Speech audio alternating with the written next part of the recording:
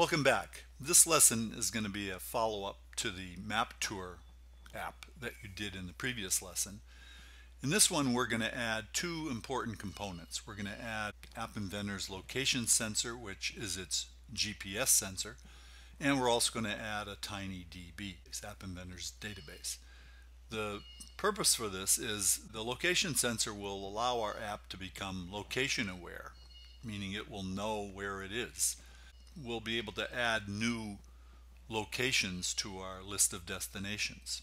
The use of the TinyDB will allow us to persist the new locations that we add to our list, so that when you restart the app or restart the device, the app will contain all the locations that you've saved to your list of destinations. Okay, so I haven't started the app yet, but I want to show you that when I start it up, it's not going to be fully functional. Notice that the Save My Location button was disabled, and now it's become enabled, and a notifier popped up there showing my street address.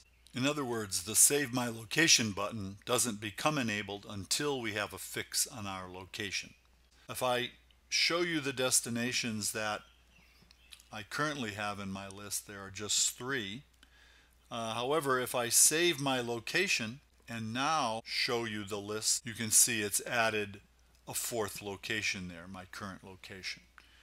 Now the nice part about this is when I quit the app by hitting the back button, so I've quit it, it's no longer in the memory of the device, and I start it up again, the destination I saved in the previous use of the app is still available to me.